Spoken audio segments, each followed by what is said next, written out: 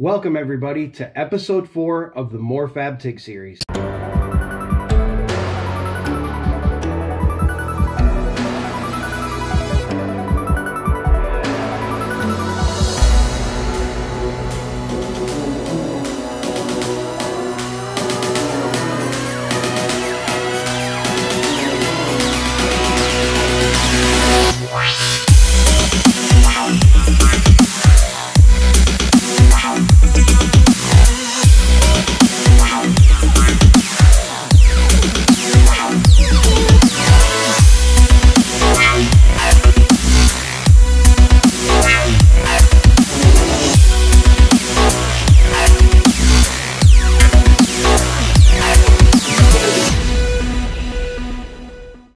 Alright, so let's start off by saying that if you haven't watched the first 3 episodes of the Tig series, then this episode, if you've skipped ahead to it, you might be missing some pretty critical information. So why don't you go back and check out videos 1 through 3 and get yourself up to speed before we start today's video. Now, in today's video, probably going to be a little bit longer than the past couple have been, just because I want to go over a lot with you guys today.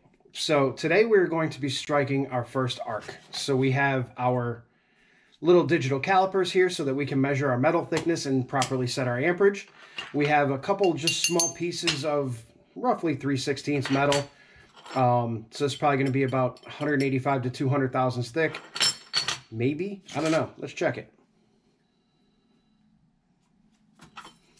So we are running at 130 thousandths. My fault. So this is 130 on that end. It's probably, yeah, about 125 thousandths. So if you guys could see that, that is what we're working with right there. 124 and a half thou. So we are going to be welding on that metal. We are also going to be showing you guys how to feed rod. So this is actually going to be quite a long video because I'm going to be teaching you how to manipulate your amperage with your foot pedal, what your foot pedal actually does, how to control your puddle, how to generate an arc, where to keep your torch, a whole bunch of stuff. So without further ado, let's get into it. Okay, so the very first thing we're going to do is we're going to come over here, we're going to make sure that our gas is turned on and that we've actually got gas, which we're running low, but it's okay, we got another tank sitting lurking behind there. Then we are going to turn on our machine. So we're going to go ahead and turn on the machine. And then if you guys remember in the past videos, we have our presets on our machine here. You're going to have to excuse the noise because the water cooler is super loud. So we're going to go to preset 2, which we know is DC. So we're welding mild steel. We know that our metal is 125 thousandths. So what we're going to do is I'm going to ramp this up to about 130, 135-ish. And like I said in the past video, we always go a little bit over so that you just have a little bit of leeway in case you get into an area where you need a little bit more heat than you have it. So now that we have that all set up, we have our torch set up with our basic ceramic cup. I think this is a number 7. We're going to set our gas level. So again, we can just hit the purge gas button. We could set this, we don't need that much. We set this down to about 20 CFH or so, because we are running a gas lens, so a little bit more is good. And then we're going to shut this down. Okay, so now what we're going to be doing with this is we're going to show you what the foot pedal does. Now, if you look in one of these corners here, I'll put the video, but we've got our foot pedal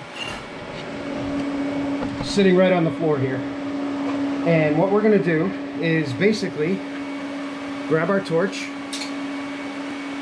And we're just going to hold it so that it's not in the way of anything.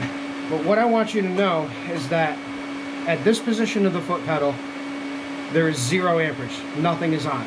When you push the foot pedal down, you'll hear something interesting. You're going to hear the gas begin to flow. Now on our machine, we have it set up to do a ½ a second of pre-flow. So the argon will start to flow, and then the arc will commence shortly thereafter. So when we push the pedal down just a little bit, it just initializes our argon flow, and initializes the high frequency arc start, and you'll see that when we actually start welding on the metal. Now the beauty of the foot pedal is we have 0 amps all the way up to 135 amps, and then back again, and everything in between. So the way our machine is set up now, when we go here, we're at 0, we got our arc started, you can hear the machine buzzing. That's the high frequency trying to start, but I'm holding the torch away from me so I don't zap myself. And then we can push it all the way down for 135 amps, and then we can have anything in between. So now that we know what the foot pedal does and how to operate it, we can now move back to the table and actually get an arc started. Alright, so now that we have an understanding of how the pedal works, and there you go, you can hear it trying to start. What I'm going to do is I'm going to show you, this is always fun, but don't do this because it can actually damage your machine.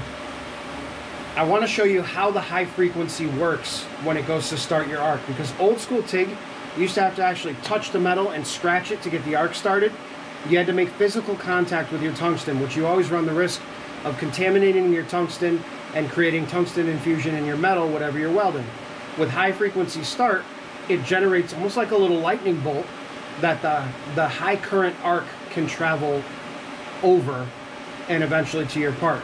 So what I'll do is I'll show you guys just a quick little demonstration of that high frequency stuff.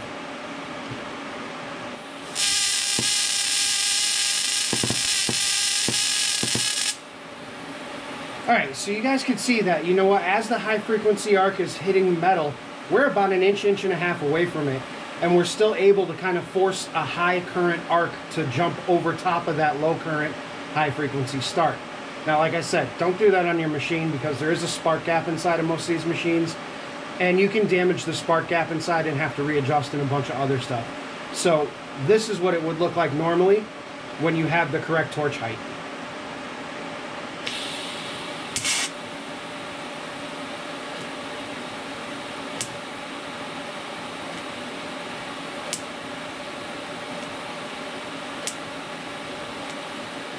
See, you hear just a little snap and then the arc starts. And you can see we're using such low amperage here that we haven't even really done anything to the metal yet. So now what we're going to do is go change the GoPro battery so we can start kind of, you know, plunking in some arcs here and kind of melting this metal a little bit to show you how to control the puddle and how to control the heat. Alright, so I wish I could get you guys some better arc shots, but unfortunately, GoPros and welding don't really work well. If you put a mask over the GoPro, it doesn't do real well in low light, so it's kind of grainy and kind of nasty. I got to figure out a better way to film arc shots. So for all you guys that are out there that may be watching this video that film your welding, kind of give me an idea of what you're doing to film arc shots, because I'd really appreciate it. But what we're going to do now is we're going to light up on this piece of metal, and what we want to do is we want to just start to melt it. So we're going to operate the foot pedal, which you can see right here.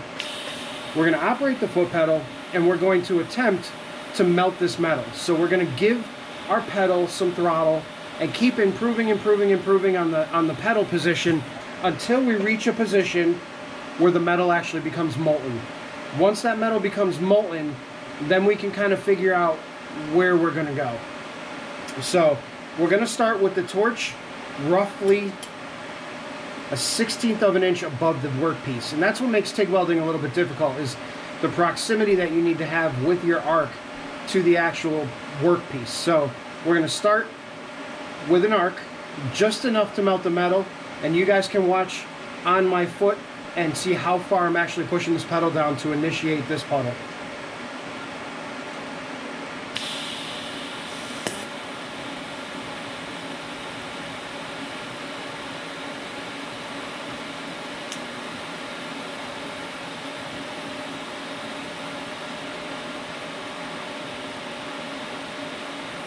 Alright, so with the pedal about halfway down, you can kind of see that we started to melt the metal a little bit, and we started putting some heat through the metal itself.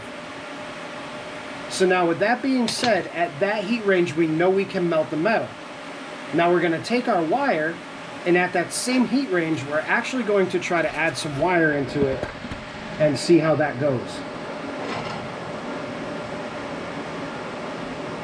So let's start this again. What we're going to do is, again, we're going to light up on it. We're going to wait till the metal is molten, and then we're going to try to stick our rod in there.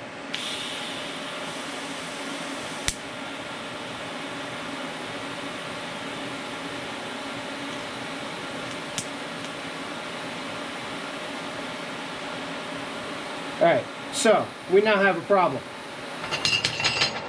As soon as we stuck that rod in there, that puddle cooled off to the point where now the rod is stuck.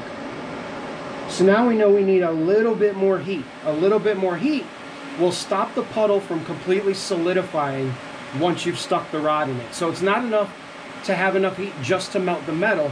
You need to take into compensation the actual filler rod that you're using and how much extra heat you're going to need in order to get that filler rod to melt in there. So we're going to do this again. Keep your eye on the pedal and see where we go with this.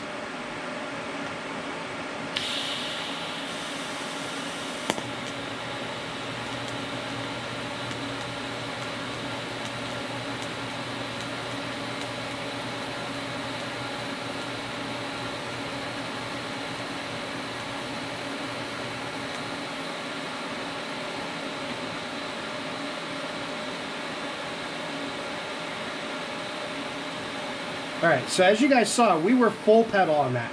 That was a full 135 amps, and you can see the heat affected zone is pretty significant. We've got a very wide bead, and the backside has some decent penetration. Now the problem with this is you can see that super dark gray color. I was having to move so quickly at 135 amps that the argon didn't have enough time to shield the metal as it was cooling. So what we're going to do now is we're going to run another bead in front of that at about 3/4 pedal, which will be right around 120, 125 amps, which, remember, this metal is 125 thousandths thick. So let's see how we do there. What I'm going to do is I'm going to hit the pedal full bore, get the arc started, get the puddle started, and then back off just a hair to get to my desired level.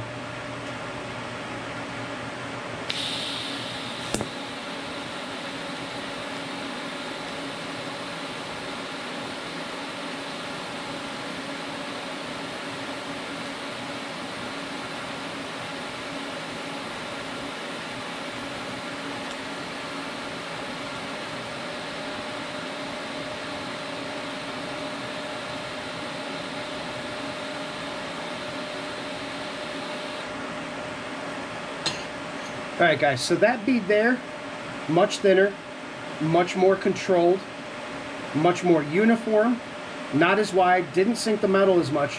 The heat affected zone though is about the same, which is to be expected because we're only about 10 amps off. But we had a lot more control with this bead than we did with the other bead. So now let's take this and we'll just kind of, I don't know, maybe we'll use a different piece. Yeah, we'll use this piece. A lot nicer looking.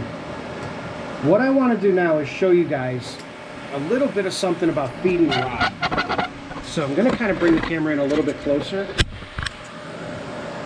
And what you want to do is you basically want to have your rod 90 degrees to your tungsten. So as you move, you want to kind of move with it. However, with your torch angle, you don't ever want to be more than about 10 or 15 degrees off, because if you move it this far, your argon is actually going to blow your arc forward, and you don't want that. If you're too up and down, you can't see what you're doing and you can't get your wire in like this. So bringing everything on about a 10 or 15 degree angle, 20 degrees max, you'll be able to see your tungsten, you'll be able to see your filler rod, and you'll be able to actually kind of concentrate on what you're doing. Now what you want to do is start your arc, get your molten puddle going, make sure you have enough heat, give it a dab. If the dab goes in there nice and smooth and the rod doesn't melt off and it doesn't get stuck and everything else, then you're probably right in the correct vicinity. From that point, you're going to dab, move, dab, move, dab, move, and so on. Or you can move consistently and just go dab, dab, dab, dab, dab. It kind of depends on your style and your project that you're working on. There's no right and wrong way to do it. But what we're going to do is literally light the arc, add some rod, make sure our heat's good, and then we're going to just dab and move, because until you get the coordination down, you're using your foot to control the amperage, you're using this hand to move the torch, this hand to feed the wire, and if you're doing all three of them at the same time, it's confusing at first. I'm not hand-eye coordinated, or hand-foot coordinated, I should say, so playing drums for me is impossible. However, for some reason I can do this. So we are going to do our dab and move versus continuous movement with dabbing, you know, inside of it, and we'll see how that goes.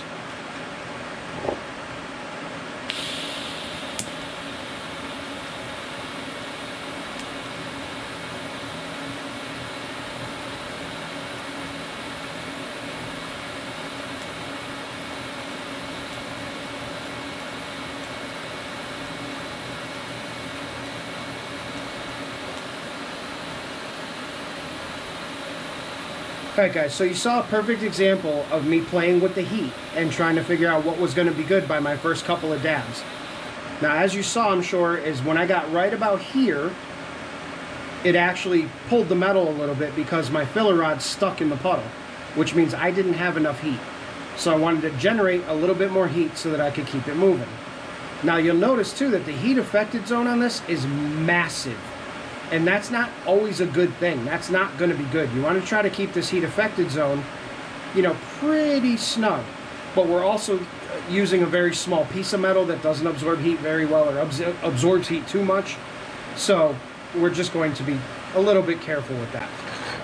So now we're going to do a continuous dab, and then I'll show you guys how I feed wire.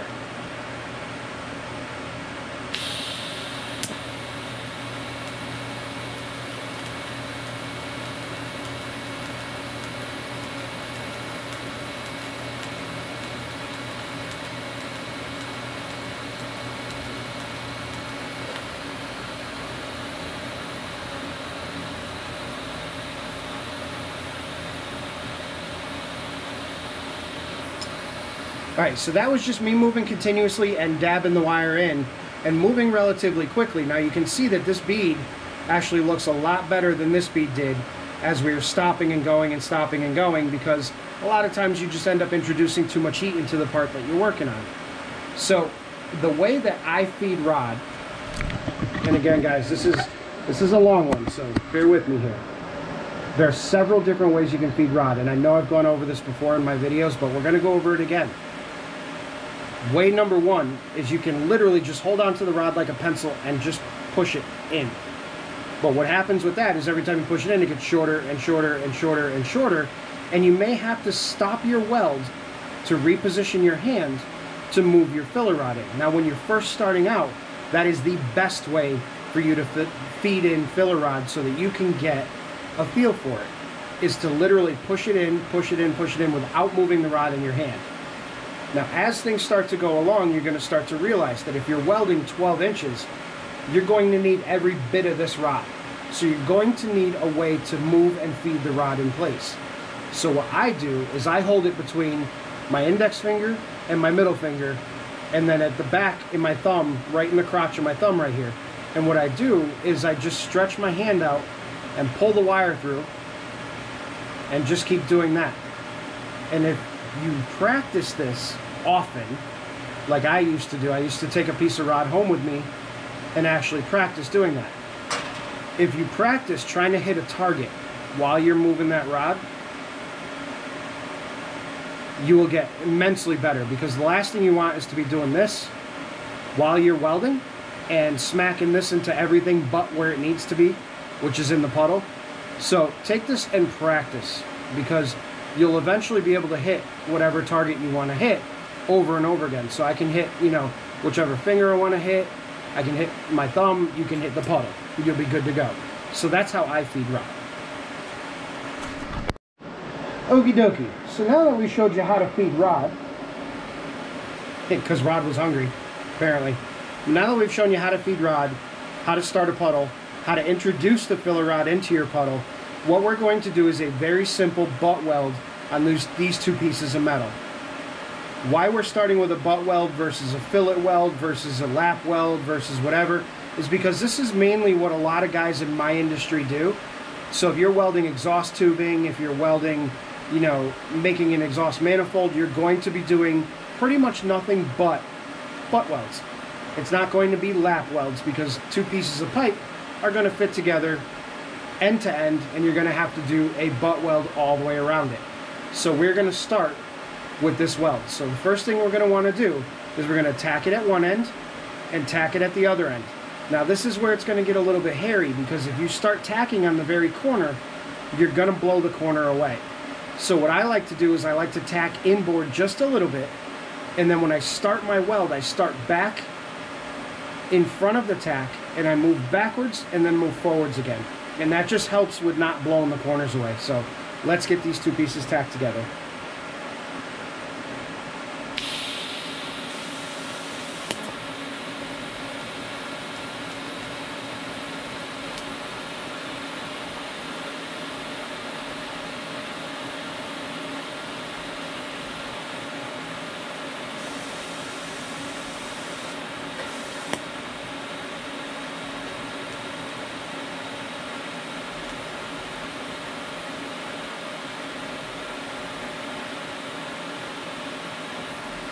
Alright, so we got the two pieces tacked together.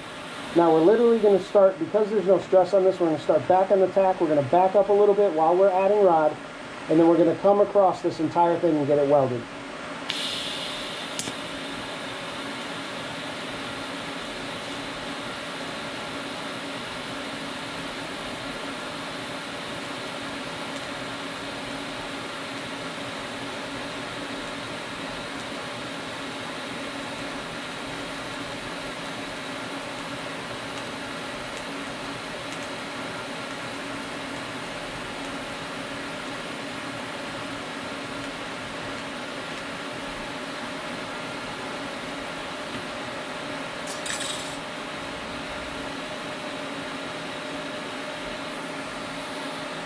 Alright guys, so there is your typical butt weld. Right there. That's what it looks like. And it's getting really, really hot, so take a good look. But now, one last thing that I want to show you. Yeah, so I told you it was hot. One of the things that I want to show you is, I don't know if you saw on the foot cam, but welded that a little cold. And the reason I did it cold was for a couple of things. One, I wanted to show you what happens when you weld cold, and two, I wanted to just kind of not blow these corners away and show you how to kind of do that. So what we're going to be looking at is the back side of this particular thing, and let me find something to hold this with, because it is really hot. So if you could see on the back side of this piece, there is zero penetration. So that weld did not make it all the way through. Now that, in some cases, is okay. In most cases, it's not. You're going to want to make sure you're using enough heat to blast all the way through the metal. And here's a perfect example. So when we welded this corner, this joint right here, you can see that the weld actually penetrated straight through. And that's what you're going to be looking for when you do one of these welds. So now, we're going to flip this over because we have access to it, and we're going to weld the other side. So let's get that done. Now guys, this is all about taking your time and practice. This is going to take a while for you to get down perfectly. We're going to weigh that down a little bit. This is going to take you a lot of time to get this down perfectly and get all of your starting points done and your propping points understood and getting comfortable and everything else. So it's going to take some practice.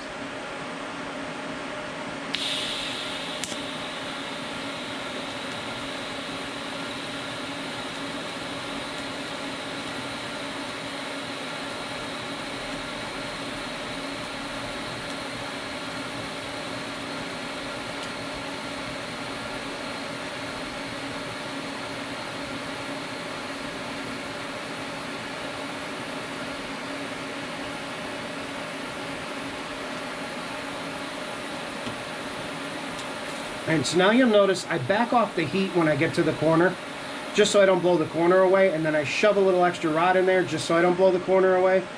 And then I get a lot of comments that, why do you leave the torch over top of the material after you're done welding it? Well, one of the things that that happens is you want to make sure that your weld is shielded, especially while the metal is cooling down.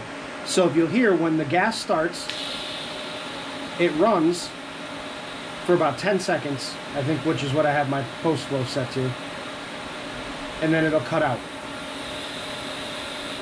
See? So what that does is it'll help shield your weld while the metal is cooling off.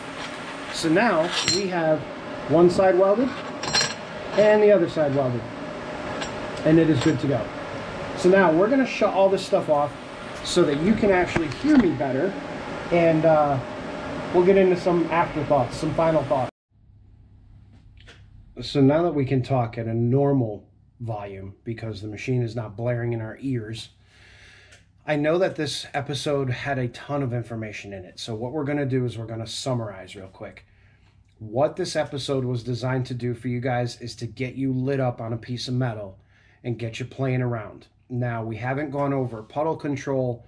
We haven't gone over any of that stuff, but I wanted to get you guys in this episode to light up on a piece of metal and actually start moving with it. And what we did, you'll see, step one was we turned the machine on, got the gas set up, got everything set up. Then we took our digital calipers, we measured the thickness of our metal, which is 125 thousandths. We set the machine to 135 thousandths to give us a little extra leeway in case we have a giant heat sink like this metal table, or a chunk of aluminum, or whatever's holding your material down is going to absorb some of that heat. So you might need a little bit of overamperage, and you'll have that in your pedal. We showed you how the pedal actually controls your amperage. We showed you how initially when you step on the pedal, it is only initiating the gas flow and the high frequency start on the arc. Excuse me, and you're at a bare minimum when it comes to amperage. And then as you push the pedal down, your amperage increases. Excuse me, your heat input increases, and you start to melt the metal. We also showed you that with too little heat, your filler rod can get stuck to the metal. Too much heat, and you have a heat affected zone that is ridiculous, and you start burning through the metal. And we also showed you a couple of techniques to start adding filler rod into your weld. Now, this is very basic, and again, it's a lot of information. However, getting you to start welding right now so that you get a feel for it, and you can kind of start to get the coordination that you need to be able to use your right or left foot for the pedal, your right or left hand for the torch, and your right or left hand for the filler rod is going to be key here, because that is a big hurdle that you're going to need to overcome. And for me, I can honestly tell you that being uncoordinated when it comes to coordinating my legs with my arms has always been a huge problem of mine. Like, you know, I tried skateboarding, I couldn't do it. I tried, you know, anything that involved me having to do two different things with my hands and my feet, forget it. So it took me a while to get that rhythm down to where I could constantly manipulate that pedal while moving the torch in various directions and adding filler rod at the same time. So the more that you guys can practice that, the better off you're going to be. And you can practice it in several ways. I mean, I used to practice in my car. I would practice in my car driving it, you know, because it's a 6-speed manual. I would feather on and off the throttle while I was manipulating the clutch, while I was shifting and steering. So if you think of it like that, if you can drive a manual shift car, then you do have the potential to do this really well. It just might, your brain needs to wrap itself around exactly what it is you're trying to do, because, you know, driving a manual car for some of us is second nature. You jump in and you just do it. And eventually you'll get like that with welding, but you just have to practice that. So with all that being said, with me having talked your ears off today, grab your welder, turn it on, grab a piece of metal, measure it up, set your amperage, strike an arc, and get yourself welding. Start practicing, practicing, practicing. And for those of you who do have welders and have already started welding, if you're having issues with it, please ask questions down below in the comments section. I will answer them for sure. In this series, we are not only going to be just me teaching you, but I want you guys to give me feedback. Are you having trouble with something?